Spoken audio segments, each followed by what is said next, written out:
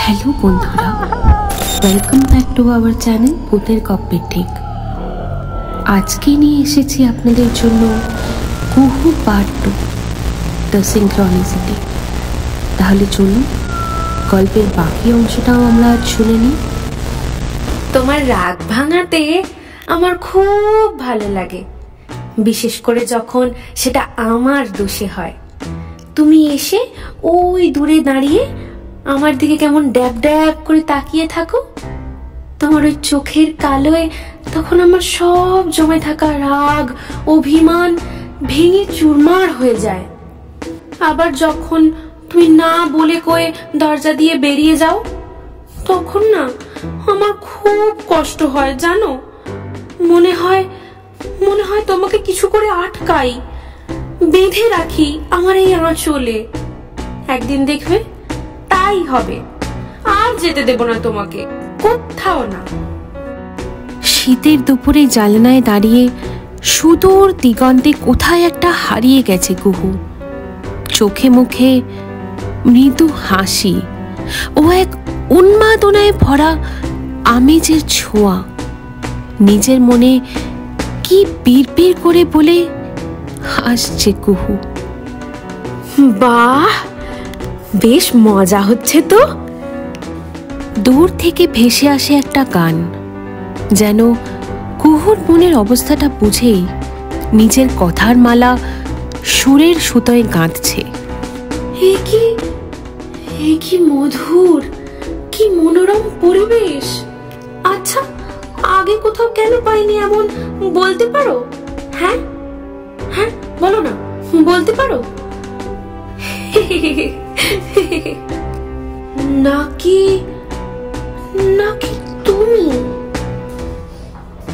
তুমি করেছো এসব? হ্যাঁ হ্যাঁ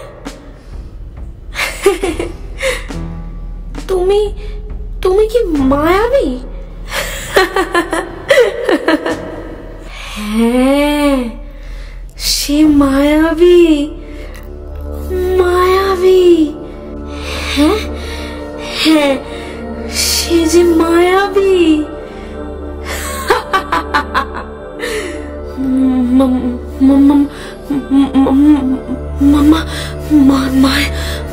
মায়াবী।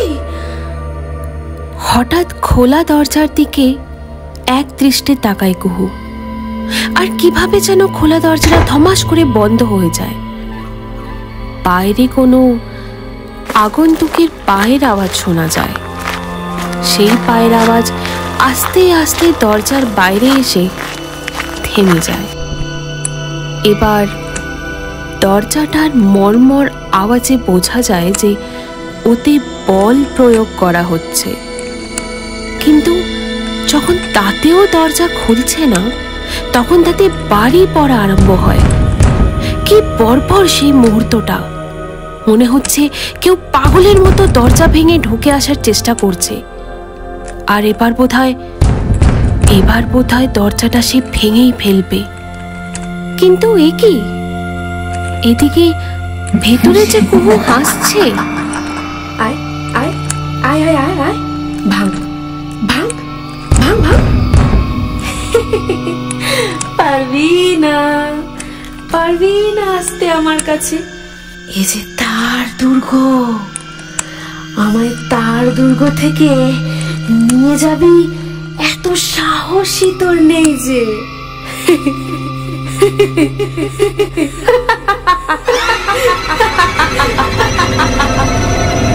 ঘরের ভেতর থেকে এক বিশ্রী হাসি ভেসে আসছে কুহুর কণ্ঠে। ব্যর্থ কয়েক চেষ্টার পর দরজায় বাড়ি পড়া বন্ধ হয়ে যায়। সব চুপচাপ, পূর্ণ নিস্তব্ধতায় জায়গাটা ভরে যায়। এক লাফে কুহু টেবিলের ওপর উঠে ঘাড় ঘুরিয়ে জানলা দিয়ে দেখার চেষ্টা করে আগন্তুককে।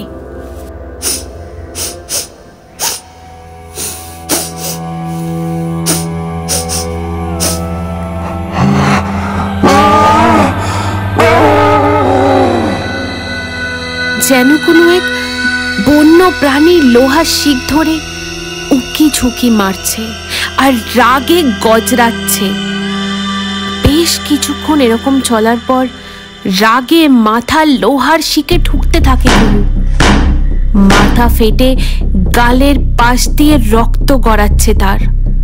শিক ধরে লাফাচ্ছে আর পাগলের মতো চিৎকার করছে সে।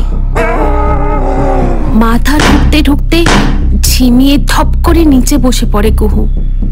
তার মনে হয় সে যেন এসব ঘটতে আগেও দেখেছে। খুবই অদ্ভুত লাগে তার এসব। মনে হয় সে যেন সময়ের আগেই সব দেখতে পাচ্ছে। কষ্টের সাথে কৃতিত্বের একটা মিশ্রিত অনুভূতি হচ্ছে তার। হঠাৎ কুহুর চাউনিটা স্বাভাবিক হয়ে ওঠে আর ফুপিয়ে ফুপিয়ে কাঁদতে কাঁদতে সে বলে, কি হচ্ছে এসব? কেনই বা আমার এই অবস্থা? আমি তো কারোর কোনো ক্ষতি করিনি কখনো। মানুষের সাহায্যের জন্যেই ডাক্তারি পড়ে গ্রামে এসে এত কষ্ট করে থাকছি যাতে আমার পেপারটার ভালো প্রস্তুতি নিতে পারি। তাহলে বাইরে হঠাৎ ঝোড়ো হাওয়া দেয় আর তাতে জানালার কপাটটা বন্ধ হয়ে যায়। কুহুর আবার অ্যাংজাইটি বেড়ে যায়। তার অবস্থার বর্ণনা শুনলে যে কেউ ভয় সিটিয়ে যাবে। মাথাটা সামনে ঝুঁকিয়ে বন্ধ দরজার দিকে এক দৃষ্টে তাকিয়ে আছে সে। মুখ দিয়ে লালা পড়ে জামা ভিজে যাচ্ছে তার। চোখে মুখে কেমন এক হিংস্রতা নিয়ে সে বলে ওঠে, ও তুমি মজা করছো? দাঁড়িয়ে বলো, মজা হচ্ছে? বলি এতে তোমার মজা হচ্ছে নাকি আরো পাগল হওয়া বাকি আছে এবার?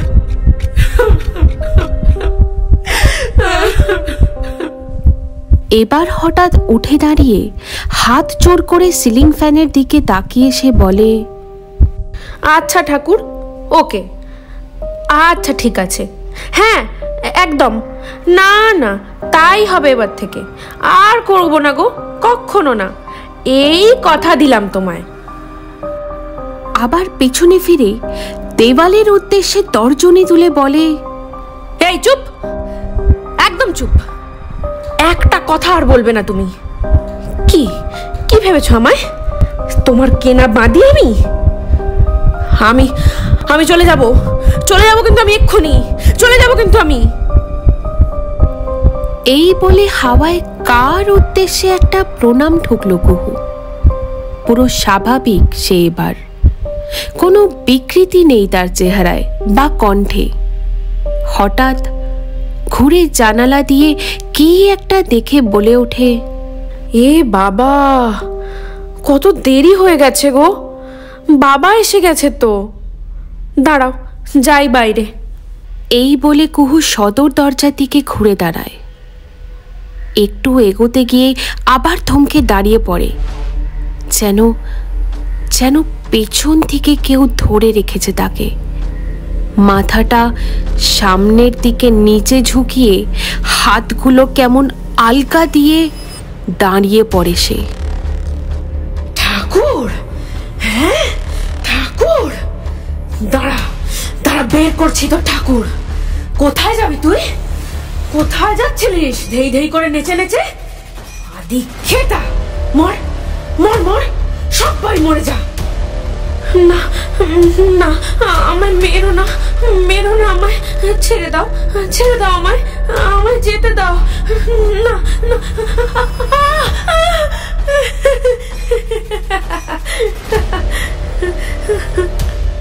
মজা হচ্ছে? এই বলে সে নিজের হাতে নিজের কাপড় জামা গা খিমচে ছিঁড়ে ফেলছে কুহু, আর চিৎকার করে কাঁদছে, ক্ষমা প্রার্থনা করছে, সাহায্য চাইছে, পালাবার চেষ্টা করছে, কিন্তু কোনো উপায় নেই। সে যে নিজের বাঁধনে নিজেই বন্দী হয়ে পড়েছে। হে ঈশ্বর! কুহুর এই অবস্থাকেই মেডিকেল টার্মে বলা হয় সিনক্রনিসিটি। সিনক্রনিসিটি হলো ঘটনাগুলির কাকতালীয় ঘটনা এবং বিশেষ করে মনস্তাত্ত্বিক ঘটনাগুলি, যেমন ব্যাপকভাবে বিচ্ছিন্ন ব্যক্তিদের মধ্যে অনুরূপ চিন্তা ভাবনা বা এটি ঘটার আগে একটি অপ্রত্যাশিত ঘটনার মানসিক চিত্র যা সম্পর্কিত মনে হয় কিন্তু কার্যকারণের প্রচলিত প্রক্রিয়া দ্বারা ব্যাখ্যা করা হয় না।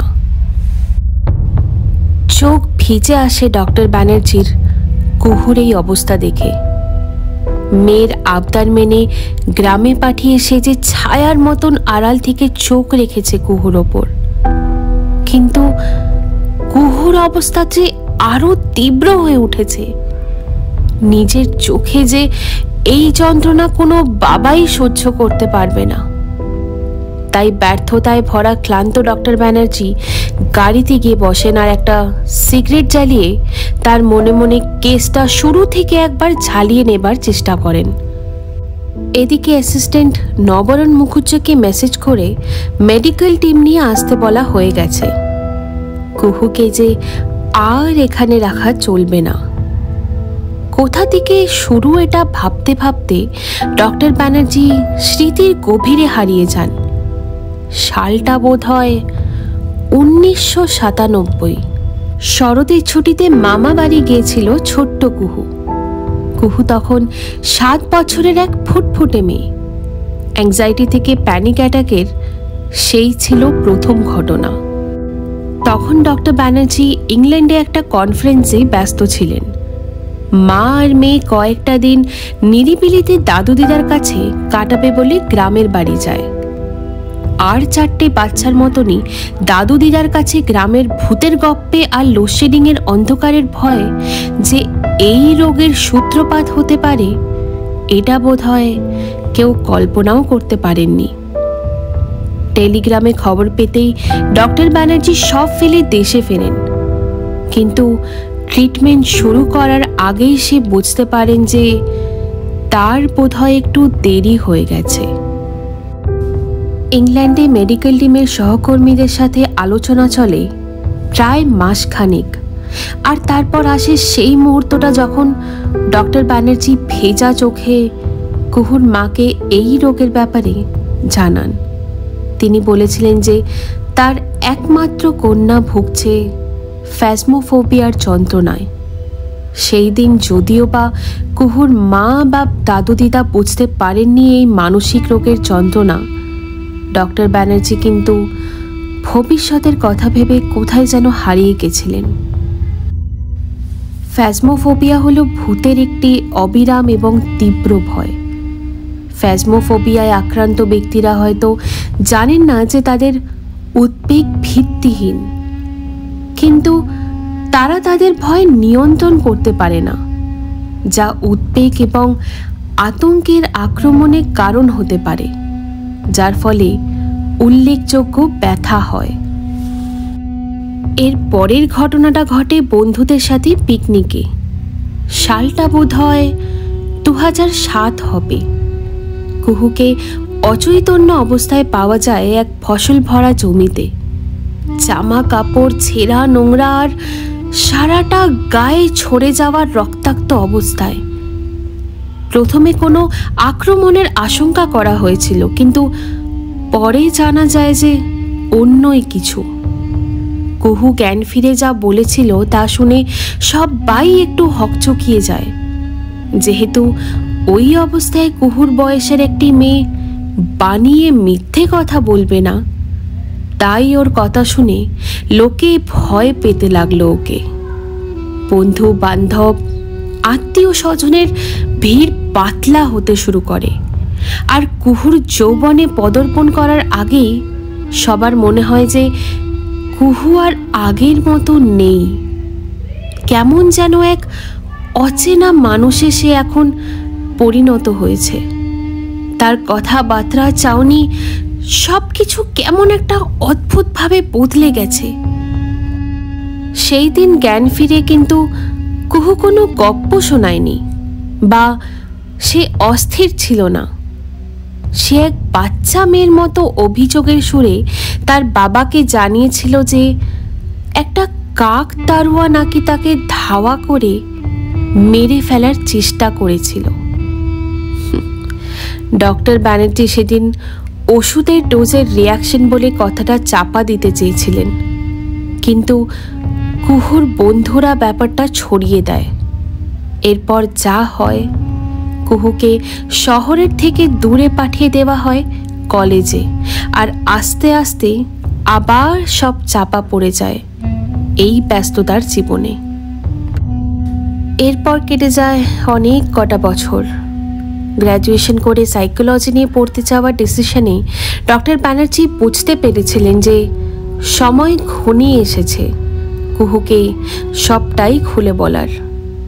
ম্যানিফেস্টেশনের পর্যায়ে সমাপ্তি মানেই হলো কুহুর মানসিক ও আধ্যাত্মিকভাবে আরও দূরে চলে যাওয়া নিজের স্বাভাবিক জীবন থেকে, আর সব কিছুকেই এক অন্য নজরে দেখতে শুরু করা। সিগারেটটা শেষ হয়ে গেছে। ব্যর্থতায় ভরা অঙ্গভঙ্গি করে হাতটাকে স্টিয়ারিংয়ে মেরে ডক্টর ব্যানার্জি মনে মনে বলেন, ইস, যদি তখন কুহুকে সব খুলে বলা যেত আর বিদেশ নিয়ে গিয়ে চিকিৎসা করার চেষ্টা করা যেত, তাহলে হয়তো আজ এরকম হতো না। এর থেকে খারাপ কি বা হতে পারে? হঠাৎ গাড়িটা নড়ে ওঠায় ডক্টর ব্যানার্জি একটু হকচকিয়ে ওঠেন, আর মুখ তুলে যা দেখলেন তাতে তার হাড় হিম হয়ে যায়। চোখ মুছে চশমাটা ঠিক করে পরে বাইরে দেখার আগেই কেউ যেন ঝাঁপিয়ে উঠে বসে গাড়ির বনেটে। হে কি, এই যে কুহু! উস্কো খুস্কো এক মাথা চুল নিয়ে এসে ঝাঁপিয়ে বসেছে গাড়ির বনেটে, আর এক বিস্মিত চাউনিতে সে তাকিয়ে আছে তার দিকে এক দৃষ্টে। কি অদ্ভুত সে চাউনি! ঠিক যেন ভেতর অব্দি দেখতে পাচ্ছে সে। কি ব্যাপার? ডাক্তার হয়ে এরকম ভয়ের অনুভূতি তো কখনো ডক্টর ব্যানার্জিকে কাবু করতে পারেনি এর আগে। তাহলে আজ কেন? না না না, এ হতে পারে না। আমি এই শহরের সবচেয়ে বড় প্যারাসাইকোলজিস্ট, আর আমার মেয়েরই এই অবস্থা। না, আমি এ হতে দেব না, কিছুতেই দেব না। এই বলে যেই না দরজা খুলে তিনি বেরোতে যাবেন, কুহু এসে তার গলাটা চেপে ধরে। তুই? হ্যাঁ, তুই নিয়ে যাবি আমাকে? তুই দূরে করবি আমাকে ওর থেকে? তুই জানিস আমি কে? পয়সার পিশাচ তুই, একটা সামান্য মানুষ তুই। আর আমি, এটা ওর দুর্গ, আর আমি এই দুর্গের রানী। তুই আমায় নিয়ে যাবি? এত বড় স্পর্ধা, এত সাহস তোর! তুই জানিস আমি কে? আমি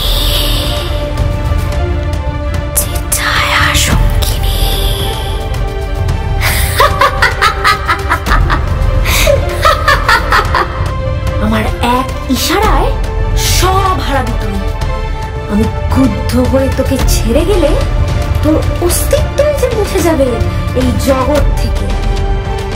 জলে স্থলে আমি সর্বত্র বিরাজমান। আমাদের শক্তির সামনে তুই একটা সামান্য মানুষ, আর সে আমায় কিনে তুই বন্দি করবি?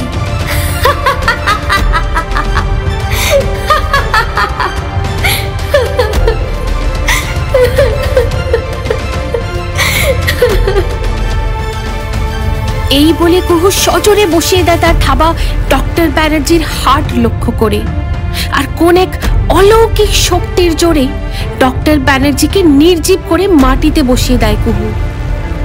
শুধু জ্ঞান হারাবার আগের মুহূর্তে নিজের সর্বাঙ্গের শক্তি দিয়ে ডক্টর ব্যানার্জি চিৎকার করে বলে ওঠেন,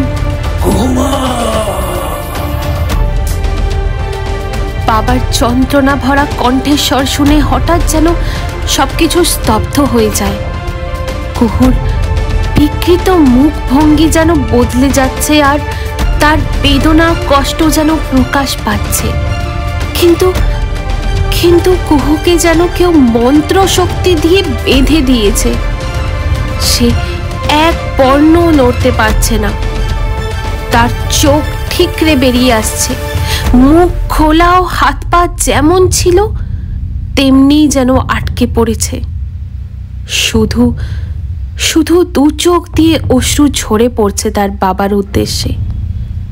হঠাৎ উল্টো হয়ে ঝুঁকে 4 পাই প্রাণীর মতো 4 হাত পায়ে দৌড়ে কুহু সেই বাড়ির দিকে ছুটে চলে যায়, আর ঘরে ঢুকতেই ঘরের দরজা বন্ধ হয়ে যায়। এতক্ষণে অ্যাম্বুলেন্সে ডক্টর ব্যানার্জির অ্যাসিস্ট্যান্ট এসে পড়েছে। দেখে ডাক্তারবাবু জ্ঞান হারিয়েছেন। ডক্টর ব্যানার্জিকে অ্যাম্বুলেন্সে নিয়ে যাওয়ার সময় দেখা যায় কুহু সেই বাড়ির জানলায় দাঁড়িয়ে, আর তার দৃষ্টি সোজা অ্যাম্বুলেন্সের দিকে। এরপর কুহুকে উদ্ধার করা হয় ওই বাড়ি থেকে আর নিয়ে যাওয়া হয় হিলিং সেন্টারে। 3 বছরের ট্রিটমেন্টের পর সে ওখানেরই কেয়ার গিভার হয়ে উঠেছে আজ। কুহুর ডাক্তারি আর করা হয়নি, কিন্তু সে আরো ফোবিয়া পেশেন্টসদের হিলিংয়ে অনেক সাহায্য করে। শুধু সাহায্য না, সে কেমন ভাবে যেন তাদের মনের ভিতরটা বুঝে নেয়। হিলিং সেন্টারের এক ডাক্তার তাকে প্রশ্ন করাতে সে উত্তর দিয়েছিল, আমি সব জানি।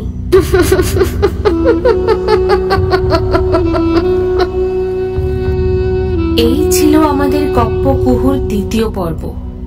আশা করি আপনাদের গপ্পটি ভালো লেগেছে। যারা এখনো কুহুর 1ম পর্ব শোনেননি তাদের জন্য কুহুর 1ম পর্বের লিংক ডেসক্রিপশন বক্সে দেওয়া আছে।